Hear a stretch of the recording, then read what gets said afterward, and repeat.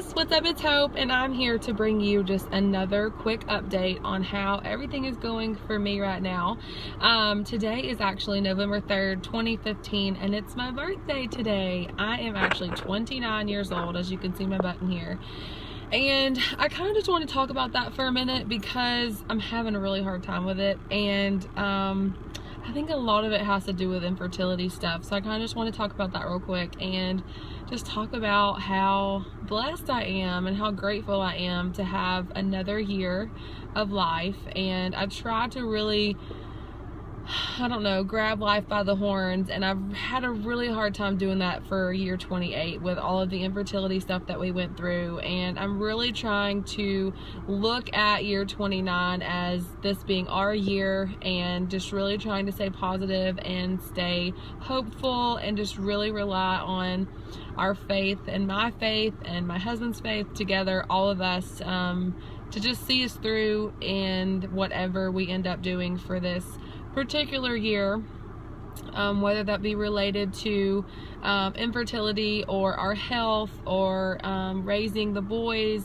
whether that be just living life to the fullest. I'm really excited about this next year, and so I kind of wanted to talk a little bit about that today, because all of my life, anytime someone asked me, what do you want to be when you grow up, I would always say, I want to be a mom.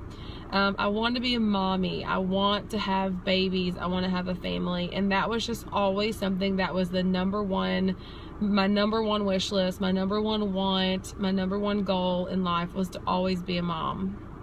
And so I've always had that calling on my heart and on my life since I was little, since I can remember. That would be my answer. I still can't tell you what I want to be when I grow up, but I could definitely tell you that I still want to be a mom.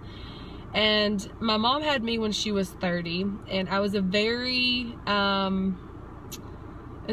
don't know, like, she had me and my sister back to back really close together, and I was super grateful for that. But at the same time, I always had just this depiction in my mind of, you know, well, I want to have all my kids by the time I'm 30, because my mom had me when she was 30, and she had my sister, you know, the next year, and so I want to have all my kids by the time I'm 30.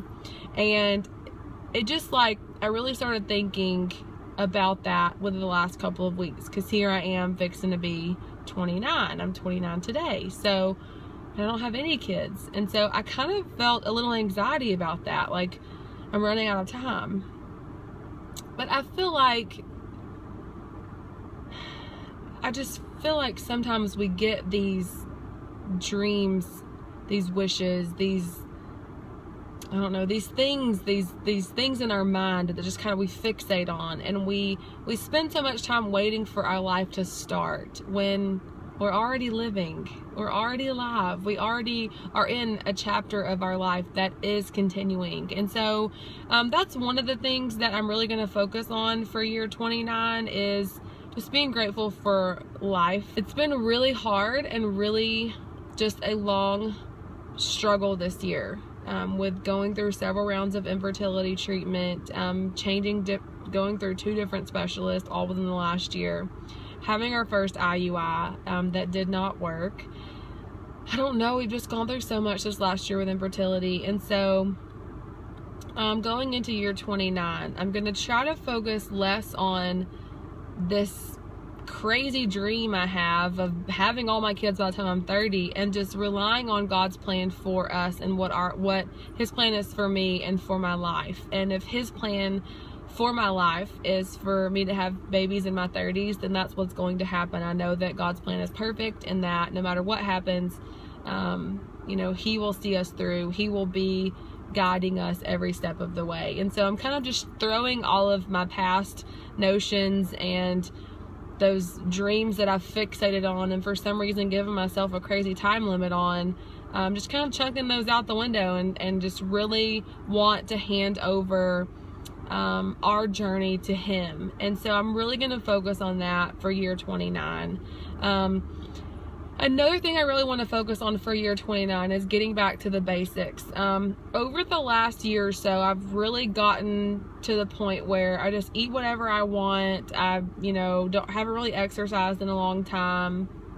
Going back to the whole weight loss surgery aspect of it all. And so I haven't really done a whole lot of healthy living within the year 28. It started off really good, and once I got to a good maintenance weight, I decided, you know, I'm done with living healthy, and I'm done with you know, being so strict on myself. My whole life has always been about food in control, food, you know, making me feel a certain way negatively always. And so